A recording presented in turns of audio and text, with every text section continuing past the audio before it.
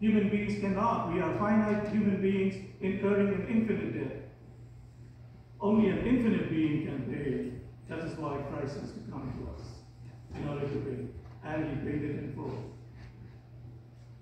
But he paid it in full in his historical body, which he received from Mary. He lived in that for 33 years. He died in that, and he paid in full in his historical body. That is the eternal punishment that we incurred by our sins. But there is what we call temporal punishment also that is attached to sins. Eternal punishment, he only can pay because he is eternal. But the temporal punishment, he left it behind. He could have taken it if he really wanted to, but he willed that we partake of that temporal punishment for the time being, till we meet him and be with him. Until such time, he willed that we do have a share in that punishment of sin, which is called the temporal punishments of sin. And that he left behind. If anyone wants to follow me, let him take up his own cross and follow me. That's what it means.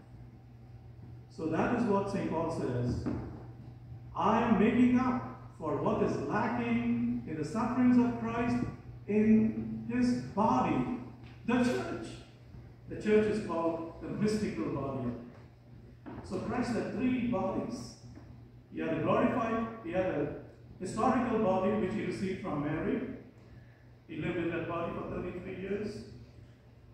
And when he rose from the dead, he had another kind of body, which is called glorified body, beatified body, the resurrected body, different from historical body, the glorified body. And third, before he took that glorified body in ascension into heaven, he left behind another body, which is called mystical body of Christ. And that mystical body, you and I are the living cells of the mystical body of Christ, and Christ willed that that mystical body has to have a share in the temporal punishments of sin, which, as I said, he could have taken it away as well, but he willed that we have a share in his suffering as well. That is what St. Paul is talking about. I am very fortunate. As I said, he was writing this letter from the prison. He was suffering himself, and he says, I rejoice that I have this opportunity of giving my own load of suffering, my share in the mystical body of Christ, the church, so that it will be cleansed day by day. So that is what we are reminded of on this Sacred Heart of Jesus, Feast of Sacred Heart of Jesus, the heart broken and wounded for our sins. And yet in this infinite love has opened the gates of heaven. After a short period of time, we will all be with him and with all the saints and angels in heaven.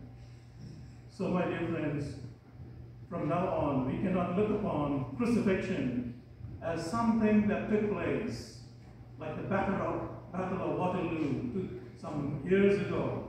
No, it is an enduring thing. When we suffer, we are making up for what is lacking in the mystical body of Christ, which is the church, and which has to suffer till the end of time, until it is pure, free from all wrinkles, to meet the bridegroom as a bride who is pure and chaste, to meet the bridegroom, Christ Jesus our Lord. Whenever there is silence around me, by day or by night, I am startled by a cry. The first time I heard it, I went out and searched, and I found a man in